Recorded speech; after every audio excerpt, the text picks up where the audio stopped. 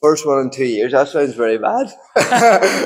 No, only messing. Yeah, look, first time back in the ring in freaking a long, long time, and it's not that I was out of the ring for injuries or anything like that. There, I was out of the ring off a heavy defeat, and there's definitely question marks over what's next for me.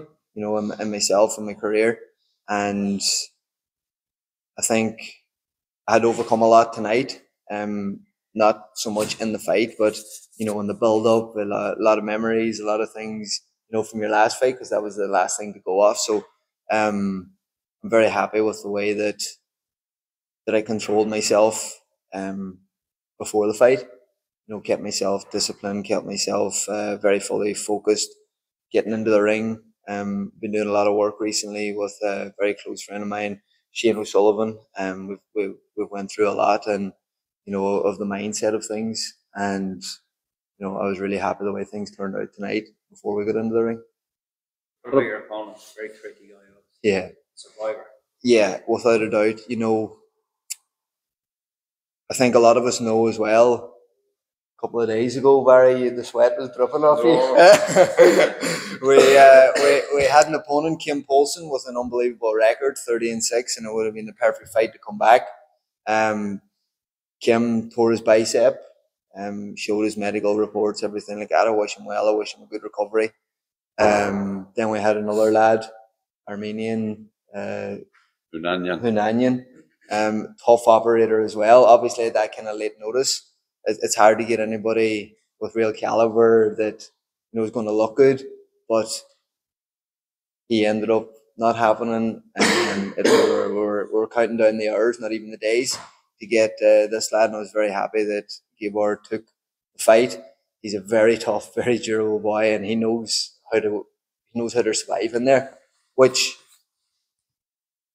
it kind of worked for me as well. Coming back after being out for nearly 2 years, getting a good 10 rounds in front of a home crowd, in front of an unbelievable atmosphere. It was very enjoyable in there. Did you throw the last one? Did you throw the kitchen sink at him, or did you? I didn't, to be honest, and I hope everybody doesn't slate me, but I have a wedding coming up at the end of the month, and I didn't want no cuts or no bad fucking, and that's the God's honest truth, lads. Because I knew he was dangerous. I knew he was dangerous with his head. Like, he came in a few times with his head, and when he threw his hooks, like he put his head down and just came in with him. So I didn't really want to engage too much with him in case he drove his head and I got a cut or a mark or anything like that there. I'm sure the wedding would have still went ahead, would it? But yeah, that was a little bit in the back of my head, which probably shouldn't have been there. But I didn't throw the kitchen sink at him. I did throw some heavy shots at him. I definitely hurt him big time to the body. I could hear him once in, but he's a tough operator. Every time you hit him, he's like, "Oh, come on!" And I just smiled at him, and I had him another few jabs and got back to doing what I was doing. So he's a tough operator, knows how to survive in there. And I think it was the perfect fight for me to come back after the Andrade fight. Was it all about getting rounds too, Jason, given the fact that you were out of the ring for so long? Yeah.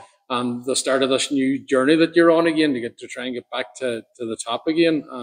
Was it all about getting the rounds under the belt again for you? Yeah, 100%. That's something that I don't regret much in life. I don't regret much in my career.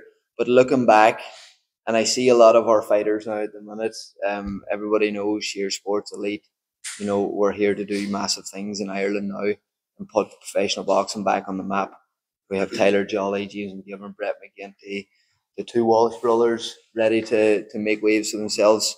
We have a great stable of fighters coming through, and I know Tyler Jolly just went at his man as soon as he caught him with hell for leather and got him out of there. And I did that exactly same thing early on in my career, where I wasn't present in the fight. Early on in my career, I wasn't, picking my shots, preparing myself for 8, 10, 12 round fights. It's going to come later in your career with guys like that there that just knows how to survive in there. So for me, it was about getting the rounds in. And that was something that I didn't do early on in my career.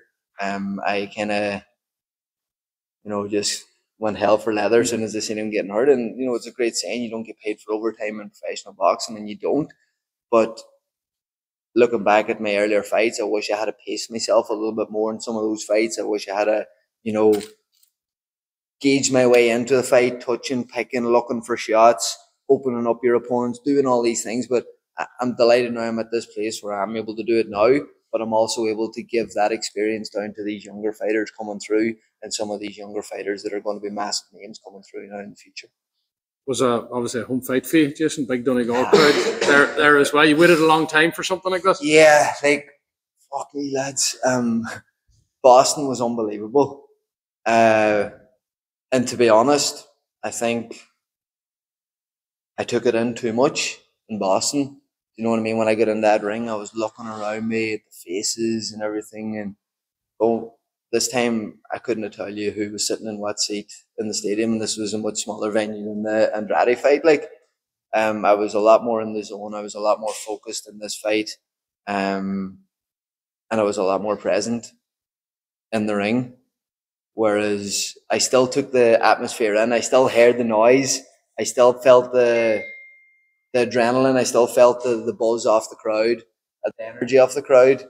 And it was something else, you know what I mean? I could definitely, I think it's one or two of the venues that you're not going to get around the world that you can actually hear people's voices.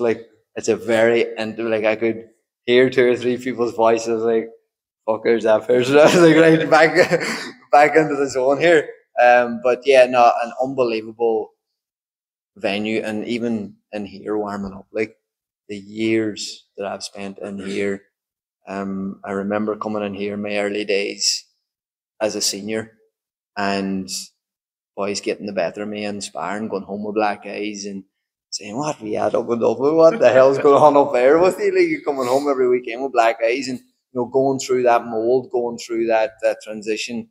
As I says, I had to overcome a lot of memories, a lot of emotions coming back here, especially warming up here, getting back into the stadium fighting. It was definitely special, and it was definitely enjoyable, and something that I'll definitely remember for a long time. This last one for me, you're in a happier place. Looking at you, you're smiling, you're more content again, are you? Yeah. After that? I suppose it's been a long, long journey. I've been doing this since I was 10 years of age. I'm now 31. And it's been a long journey. There's been a lot of ups, there's been lots of downs. And tonight was definitely one of those ups.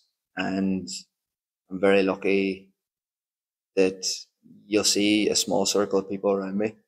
And that small circle of people mean a lot to me. They've been through me through the highs, they've been through me through the lows, they've stuck by my side. And, without getting into it too much, very, very, very, very happy, and don't want to get too emotional, but really looking forward to the end of the month to marrying that woman over there and spending the rest of my life with her.